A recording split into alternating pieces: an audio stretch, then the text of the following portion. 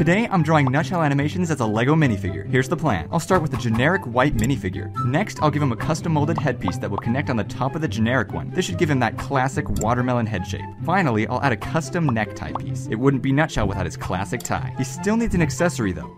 I got it, Acorn. I'm thinking Acorn will have the classic Lego baby body, only it will be modified to have the arms sticking straight out rather than forward. He'll also have a custom molded head bow tie combo. Okay, now that I have the plan, I just gotta use it to draw the final artwork. What do you guys think?